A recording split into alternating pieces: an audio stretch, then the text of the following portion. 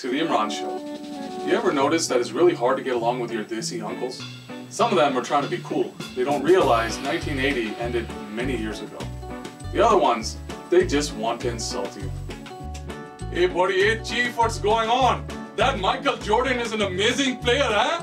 It is some great time, huh? Are you hitting on any of these beautiful girls here, huh? Back in my day, I would get a lot of women, huh? Kafra, what are you doing now? Oh, MBA. Yeah, my son was doing the MBA. He said it's too easy, so he did his law degree. Then he did his on top of a medical degree. Then he discovered a way that he could make some different components to go into outer space. Yeah, it was really boring. Then he decided to start his own tech company, and then out of his tech company, he raised $50 trillion. You know, not a big deal. Not a big deal. And then he made another company, film company. And he's doing okay. I mean, he lives next to these Elon Musk types and these CEOs. Oh yeah. So how's your MBA treating you? Oh, you're working in a fast food restaurant in the recession. I understand.